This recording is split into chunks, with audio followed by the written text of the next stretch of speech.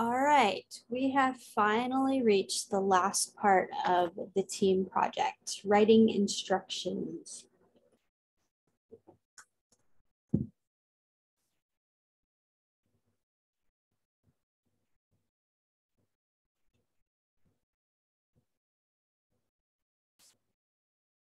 So as with everything that we do in writing, we want to begin by taking note of the rhetorical situation. When you're designing your written instructions, you want to be asking, what are your readers' expectations? For example, if you have a simple product like a light switch or a light switch cover or something like that, the readers are going to expect to find the instructions right on the packaging.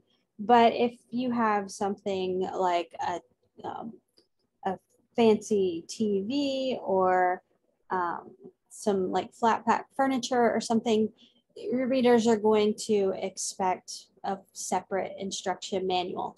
So thinking about what your readers' expectations are can help you with designing your actual document and where you're going to place that document.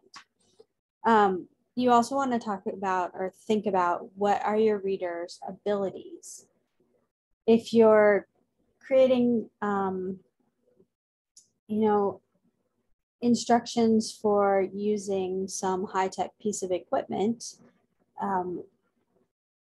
you might want to think about the language barriers, for example, the sets of the terminology that you use. If you were creating an instructional video, you would need to be thinking about providing captions for hearing impaired, or maybe some like an actual transcript of the video. So thinking about the reader's abilities, thinking about what they need in order to be able to use the instructions is very important before you ever begin. Do you need to create more than one set of instructions for different audiences? Maybe that's something to consider. Think about a lot of products nowadays. There are not only the actual instruction manual in whatever form that takes in with the product itself, but there are also often QR codes that take you to video instructions, that take you to troubleshooting guides and things like that. So that's something that you would want to think about. Do you need to create more than one set of instructions for different audiences? Now, for this particular project, the minimum requirement is one set of instructions, but it might be a good idea for you to think about, would you in the real world need more than one set, and maybe make a note of that. If we were doing this for real, we would also include instructions in these other formats. What languages should you use? Do you have a primarily English speaking audience that you should only use English for? Or, as most things in the US today, should they be bi or trilingual, including Spanish and French as well? Or are you going for a more multinational audience where you should have instructions in several different languages? Now, unless you happen to speak and write fluently some of these other languages, I'm not expecting you to do anything except in English for this, because this is an English language class. But if you happen to include other languages, that would be a bonus. Or you could just make notes again about, if we were doing this for real in the real world, we would also include these other languages for this reason, whatever that reasoning is. Will readers be anxious about the information? That's a really interesting question to consider. And we don't often think about that, but think about the intimidation factors. Is this going to be intimidating information for some of your audience? If the information is going to be somewhat intimidating, make sure that the design isn't. Break it down into small pieces. make it visually appealing and so that it doesn't look overwhelming. So lots of white spaces, lots of graphics, large type, narrow text columns, so that each page would have just a small amount of information. And that makes it less overwhelming and easier to digest and work step by step. And then, will the environment in which the instructions are read affect the document design? So if people are going to be using these instructions outdoors, for example, you might want to have some special paper that would tolerate moisture or dirt or something like that. If they're going to be in like small enclosed areas, like a closet where you've got plumbing access or something, just thinking of my own house, there's a closet with no lighting where there's plumbing access.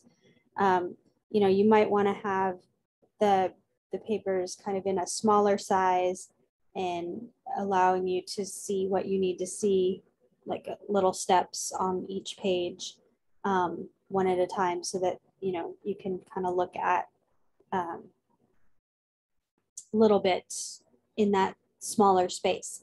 And then, you know, perhaps there's a lot of space that might be lending itself well to like full-on posters, and maybe several of them where people can really have it laid out. You know, so thinking about those things are very important when you're getting ready to write your written instructions. And also we have the document that you've been using for your team product or project. I think if you go down to about page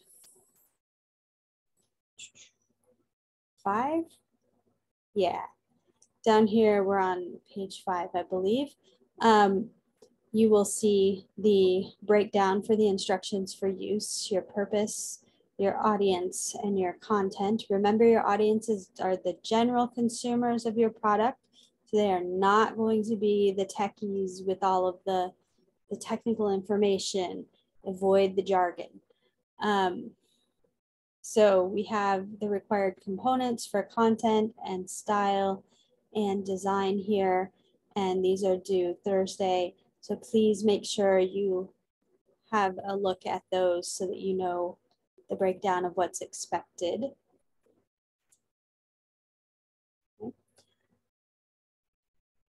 So once you do have a handle on your rhetorical situation, then you can start thinking about content and what goes into that.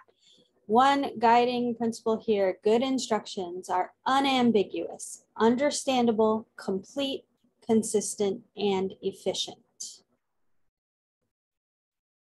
There are 4 basic parts to an instruction manual, instruction guide, whatever you want to call it. You have the title, you have the general introduction, and in this case, the introduction is going to include the description of your product or service, step-by-step instructions, and conclusion. The title should be something like how to XYZ. It should not be instructions for using blah, blah, blah. Although it could be using product X. But you don't want a string of nouns, and you don't want it to be ambiguous. So you want it to be specific, and you want it to be active. How to do this, or doing this. And then after you have your title, your main part in the beginning will be your introduction. So when you're writing your introduction, you want to be thinking about these questions. Who should carry out this task? Why should the reader carry out the task? When should the reader carry out the task? What safety matters or other concerns should the reader understand? What items will the reader need, and how long will the task take? And these things, along with your description, will make up your introduction. You don't want to simply bullet point answer those questions. You want to craft an introduction that takes into account those pieces of information. And then when you do get to your step-by-step instruction part, you want to make sure that you number the instructions and you be consistent in your numbering. So if you have number 1 and you have subpoint 1, subpoint 2, or subpoint A, subpoint B, be consistent in that formatting as you go. Present the right amount of information in each step. The right amount of information is one task, only one task per step, right? Use the imperative mood. Imperative mood is the commands. Do this, do that, press this, hammer that, like pound that, whatever. Do not make the mistake of saying something like, at this point, the blue pin should be inserted into the red notch. You have way too many words there, and it's just, it gets ambiguous, especially when you have a whole bunch of instructions like that. You want to be specific. Insert the blue pin into the red notch. Right? So using that imperative mood. Do not confuse steps and feedback statements. You know, insert the USB into the port is the step. A feedback statement would be the software will begin to install. That is not what the user is doing. That's not what the reader is doing. That is something else that's happening as a result. Stick to the steps. If you want to include the feedback statements, do those as kind of subpoints, extra information. Don't make them part of the main step. Include graphics. Include graphics that are suitable and graphics that are clearly linked to the text. And then do not omit articles such as a, an, and the to save space. I mean, that can start getting rather confusing if you have something like excuse me. If you have something like locate the draw line, that's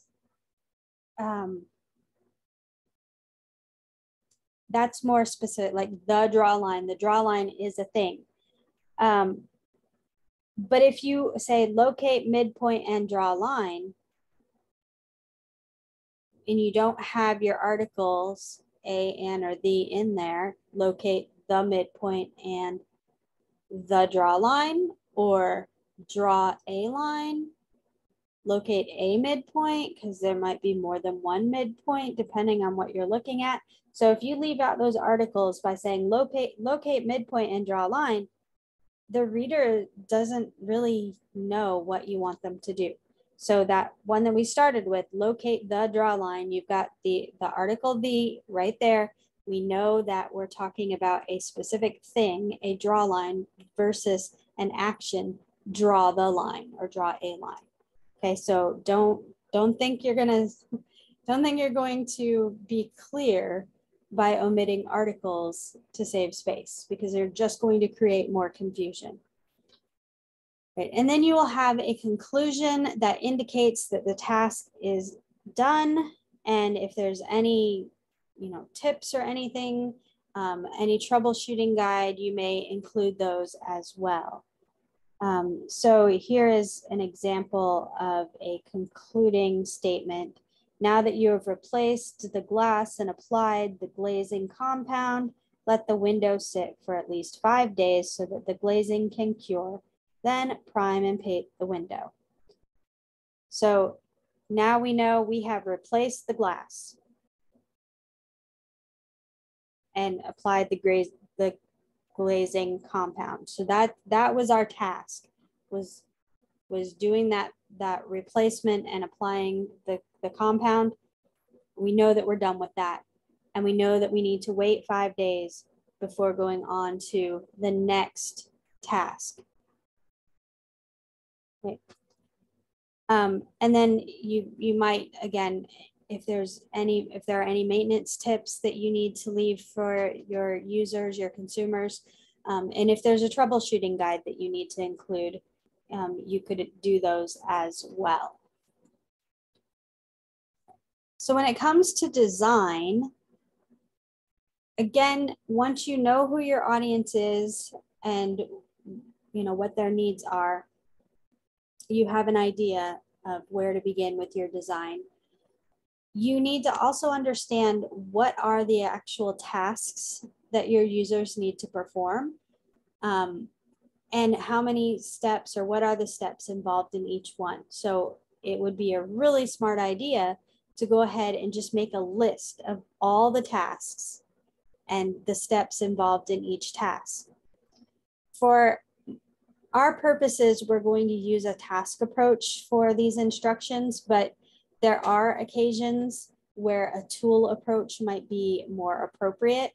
I don't believe that applies to any of the groups that we have in this class right now. So we're going with the task approach, which is the ordered steps: do this, then do this, then do this, then do this kind of thing.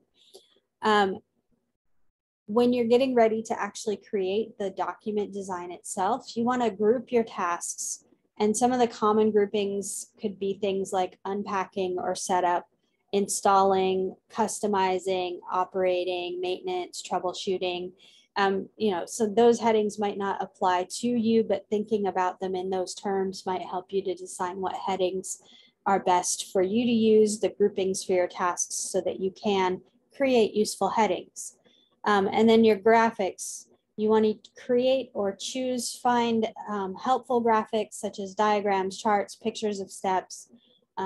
Things need to be labeled. They need to relate clearly to the text. So if you know your tasks and the steps, it's much easier to create the graphics or find the graphics that you need if you're not up to creating them yourself, which most people aren't. I know a few of you are though. And then when you've got all of this information gathered, you can decide on your headings, you can decide what lists you need, what special notices you need, and you can make sure that you account for white space. So we're going to look at some page examples just for a few moments, and then you can on your own look at them more closely. This one I know is very blurry. It's blurry in the source that I got it from as well. That's fine. You don't actually need to read anything on these. What you need to do is you need to notice that the one on the left is very cluttered and confusing, and the one on the right is much clearer, much more inviting, and it would inspire much more confidence in the person trying to follow the instructions. But why is that? The one on the left, like we said, is cluttered. There is text crammed into small spaces. There are tons of graphics, and it's hard to tell if this is like part of the graphic or if this is something in the background, another photo.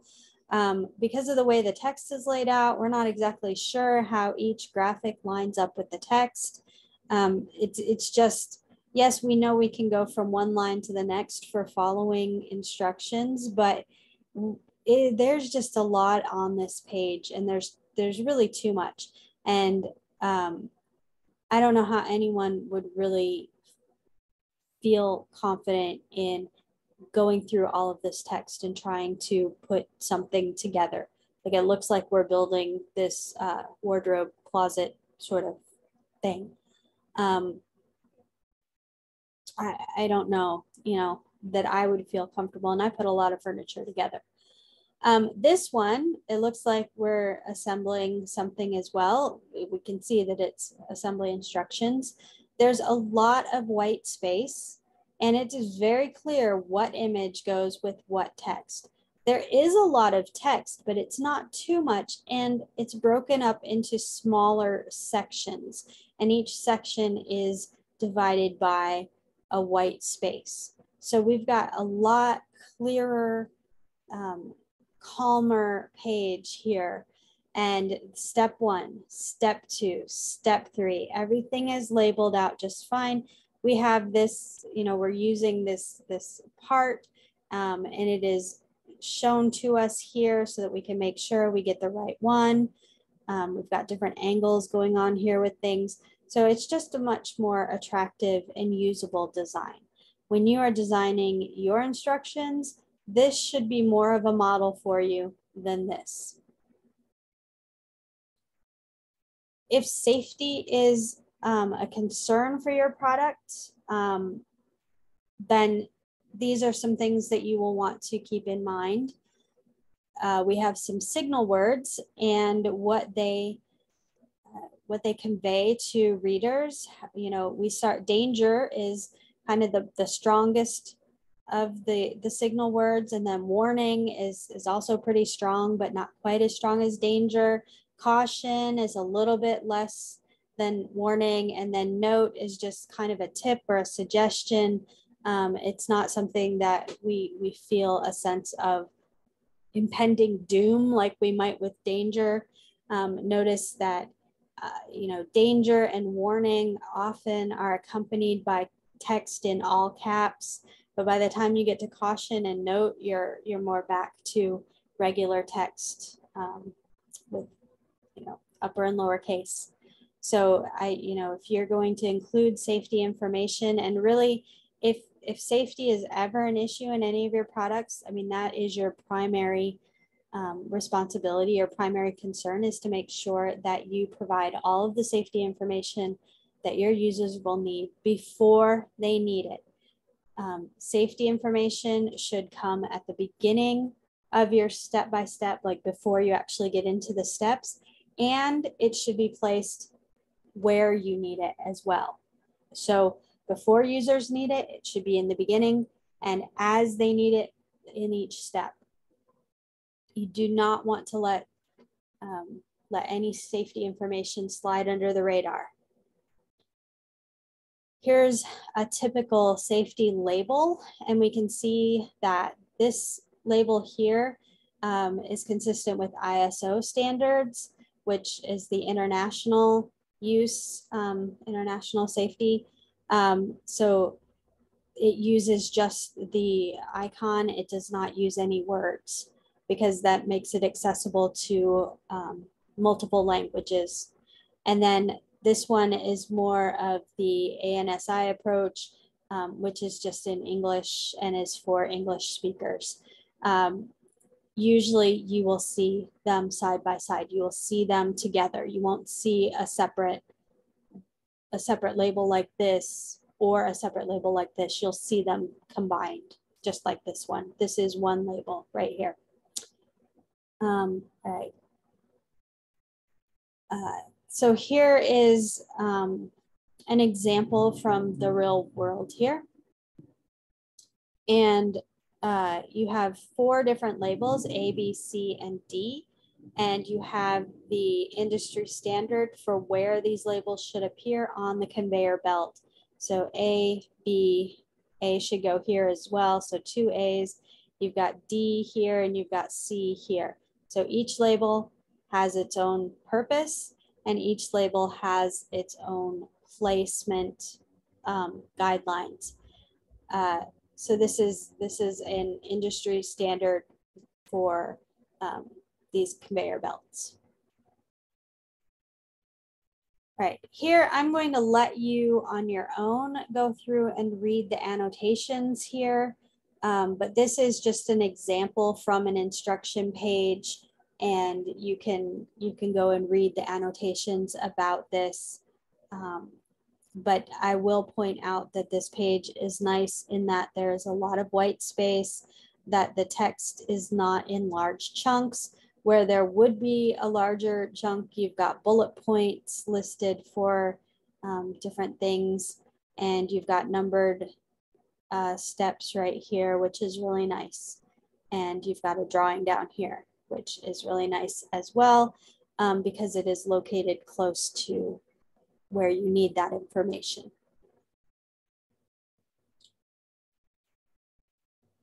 Good instructions will have materials lists, and they should be early on, you know, in the instruction document. I like that they have the images, just the basic drawings. They're not fancy or anything, but they are very clear drawings of the parts, so that, you know, anyone can match up the item with the part right there. and the more materials here, the parts that are included, the reminder to remove the shipping materials, the safety information, like this is all in the very beginning, preparing to install, and it's laid out very nicely. The one thing that might be a little bit too much is the way the safety is all words, and wondering if maybe there would be room for some sort of an image there, but if the rest of the instructions include the safety image in the step-by-step sections, then you know, they're going to be paired up with the right text and images as well. And here's some more health and safety information, another example of that. So just reading through these annotations would be a good idea. And you can see that this one uses those signal words and the word important, and it has, you know, various uses for them. And here, finally, I think this is the last one, we have the troubleshooting guide example.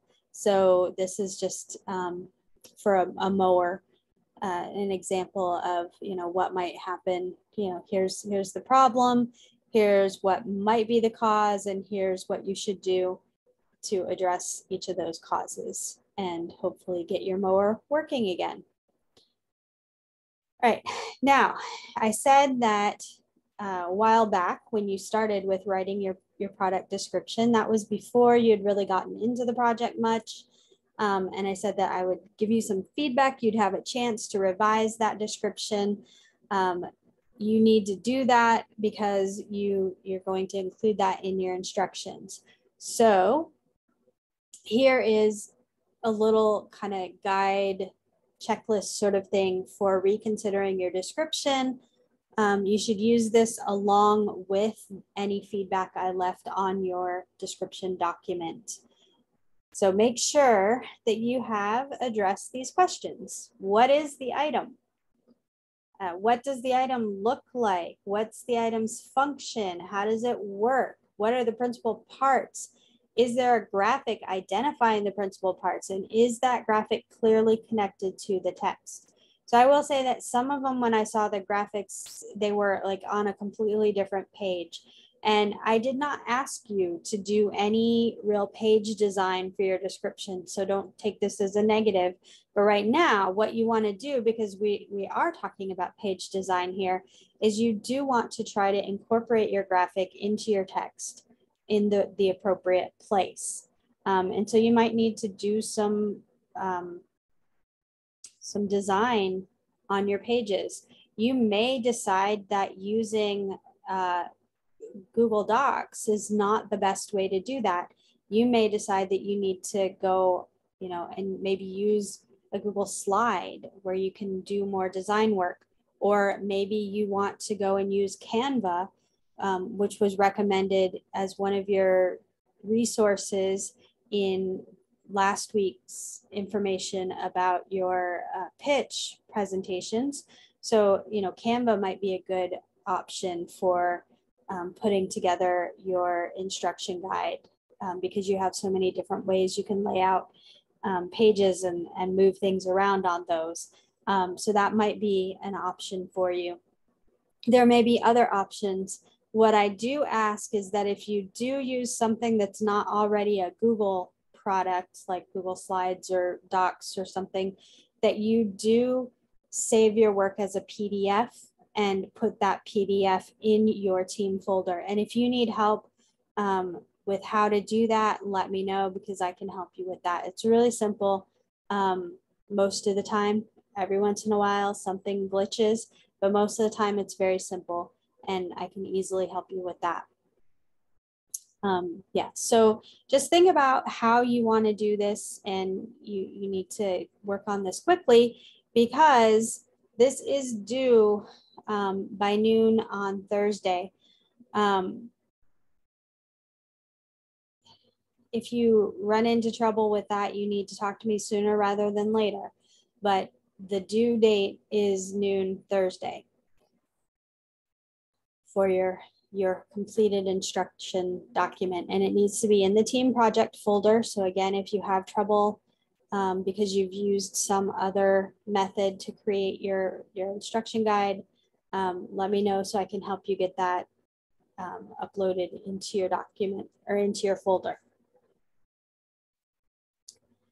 And little bonus for those of you who are watching, in honor of Independence Day and a belated Juneteenth observance, which GRCC did not instruct us to observe this year, I think because it's a brand new federal holiday.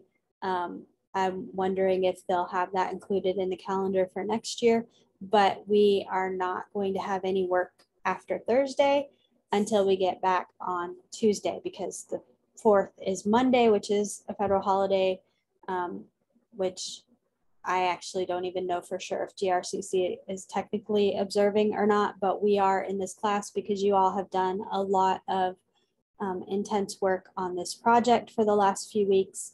And so you're going to have just a little mini midterm break, basically a Friday and a Monday and your weekend. So I will be posting the new stuff Monday night or early Tuesday morning for you. And you'll be continuing on in a more independent manner for the rest of the semester. There may be some group exercises that come up like we were doing very early on in the semester, where you'd have to work on something as a group that would help them prepare you for the independent work for the rest of the week. But most of what you're going to be doing is independent work. And right now, unless I change my mind between now and next week, we're going to be working on getting your professional websites started. We'll be working on the website along with other projects for basically the rest of the semester. So you'll be creating this website and adding things to it as we do them in class to show your professional skills in relation to technical writing. If you have any questions or any concerns, please let me know as soon as you can. Yeah, that's all we've got.